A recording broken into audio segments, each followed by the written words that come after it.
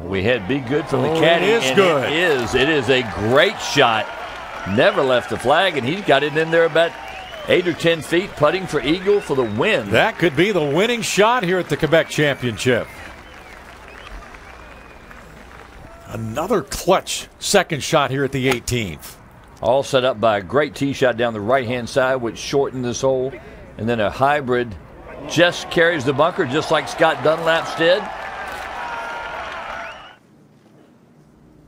For the win. I'd say it's just over 8 feet, 8 to 9 feet, and probably just a left inside putt. He did it. The Q School medalist is now a winner on the Champions Tour.